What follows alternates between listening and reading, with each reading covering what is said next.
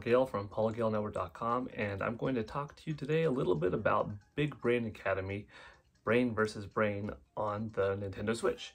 It is December 3rd, 2021, and I just got this digital download of the game a little bit after midnight last night, and here are my impressions so far. First up, it's really solid. It's a lot of fun. I definitely recommend you checking out the free demo on the Nintendo Switch eShop if you have not already done so. It gives you a few mini games.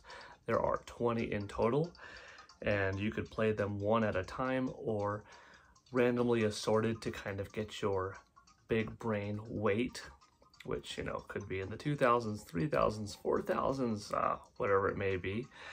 There's a good variety of games. There are 5 different categories, 4 games per category. There's a more difficult category that you could unlock, a different mode. There's a versus mode that you could play with 2 people on one Nintendo Switch. You know, one person occupying this half, the other person occupying this half, and it being touchscreen. If you prop up your Nintendo Switch like this, whether it's with the OLED model or the base Nintendo Switch model, and then you could have, you know, Joy-Cons off to the side, or even play up to 4 people on one Nintendo Switch screen, that is, of course, with Pro Controllers or whatever have you. Or, you know, play it docked on TV on your big screen and have 4 people on the couch. The game also has an online component, which is pretty cool, and that is by ghost save data. So it feels like you're pretty much playing against a person live, but it's actually against his or her former record that they played on their own in solo player mode, in which it just happened to go onto the internet and you're playing against it. And that's really fun, and that's what I've been doing right now. I tried out the game and all the different mini games and had a good time with that. Played versus mode with my wife a bunch. My son and daughter are going to hop on and make profiles on the main version. So far they've only played the demo, but they'll hop on this as well. You know, the 4 of us like playing together. And you could also challenge people's full 5-run circuit of their brain weight, and your rank goes up. So this is my rank right now, for instance. I just won a battle a moment ago. You can see the top left right there. It says December 3rd, 2021, or it's actually the top right because I'm holding it this way. And it says the December Big Brain World Ranking. I am 146. So there are, you know, thousands and thousands of people who have probably purchased this game on a day one within the first, 22 hours or so of availability. Now, obviously, it's not, 93 million plus Nintendo Switch owners that all bought the game and that they're all playing online, and I could say, hey, I'm 146th best in the world out of 93, 97 million Nintendo Switch owners. No, it's just of who purchased Big Brain Academy, Brain versus Brain, and if you were willing to share your data online, because you could opt out of that. Like if you want to play the game but don't want to have your data going up to the cloud, you don't have to. I should note that there are no names that you see of other people though. So, you know, I usually go by Paul Gale or Paul Gale Network in titles, and you know, in this case you have a little avatar character, kind of like a me, but you know, different, and a whole bunch of different costumes that you could unlock along the way for nailing certain scores and just beating people, or even playing against them, receiving medals in certain titles that you're playing, certain mini games, I should say, what have you. But you don't actually see their name. You see their age, what's their occupation, a little slogan, and what they do for a living if they want, which, yeah, goes into occupation, and what country they're from. So, you know, I'm from the United States, I'm 38 years old, I'm self-employed, and my slogan is, I like to talk a lot, or my gift is talking, something like that. You also have, in addition to what is my placement in the world of people who own this game, 146th, is also my trophy score, which is 1,712. So the trophy score is what you receive from beating people, and different people have a different level of trophy points that you beat. It gets more difficult the further down you get, because obviously the competition is made up of more fierce folks. Just how many are playing? That's unknown. I guess the only way to find out is like, okay, right now with a different profile, sign on, enter one ghost data, and lose on purpose, or win, right? Win by a little bit, whatever. And then maybe like, okay, you're 50,000th. Oh, so that means there are at least 50,000 people, maybe a little bit more, but how many? Like I said, I don't know. I got it day one. There are more than several thousand. I know that for sure, because when I started my file and my wife started hers, we both saw that there were several thousand already playing. So we just crept down. I'm 146. She is in the 100s as well. Let's see. This is what it looks like, by the way, when you're selecting ghost data. After you get a check mark, it shows that you have beaten that person. If it's grayed out, you can reselect it. You could even push X and reselect a battle over and over again if you want, like if you like a particular thing, because it goes into the different categories, and you may want to play compute a few times over before moving on. You can do that. Here's world ghosts, right? And we've got friend ghosts, family ghosts, search by ID.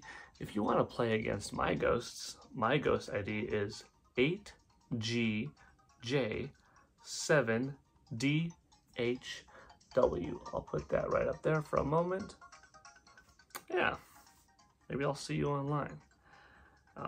You get little coins that add up to receive a gift.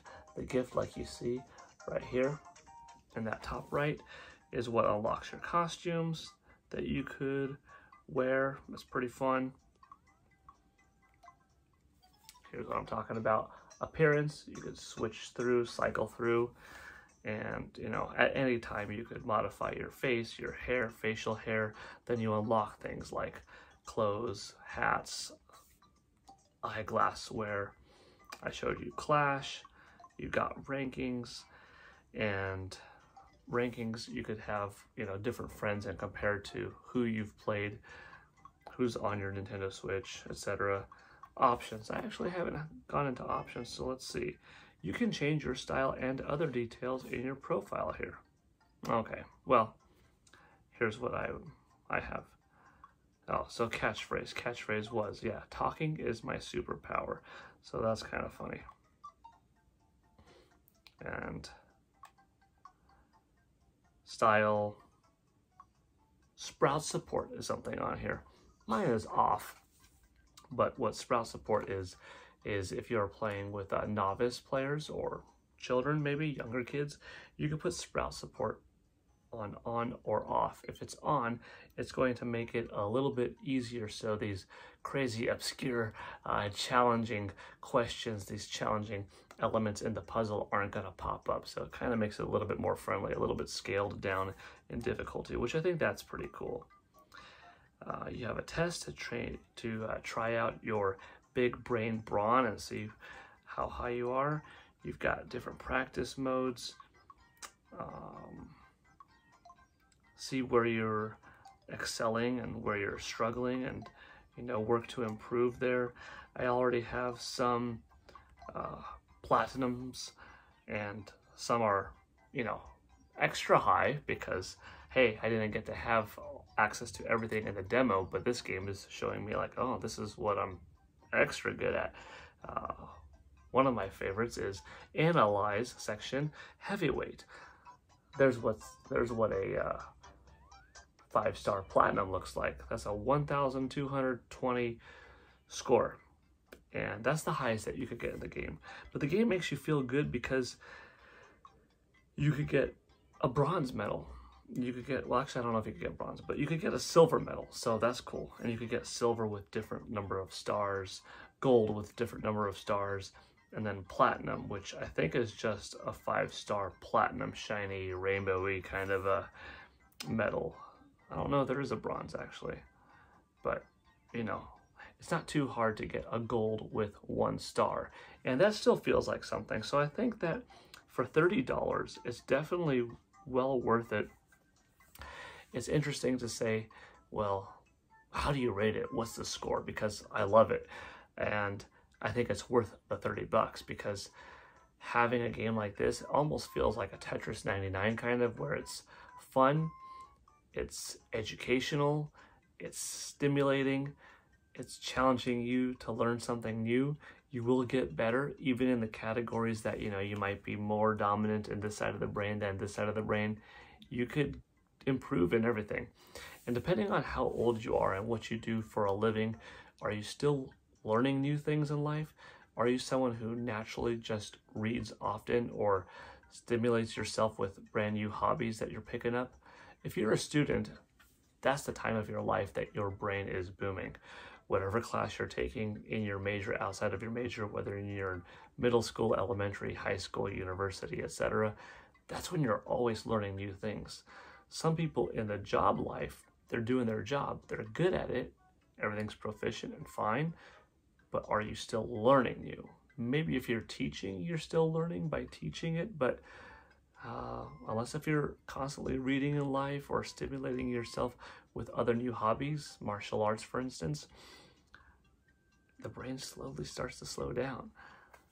Something like this is pretty cool. So if you like video games, and if you value your brain and you like to have fun but also want to keep yourself fresh and challenge it, I definitely recommend it. For what it does, I'm a big advocate of health, fitness, you know, brain boosting stuff. I liked Wii Fit back in the day. I love Ring Fit Adventure. I liked the original Big Brain Academy, and I'm a really big fan of Brain versus Brain. So, you know, not to just throw it out there and say 10 out of 10, but because as a game, it's really good. It could have some more features, perhaps.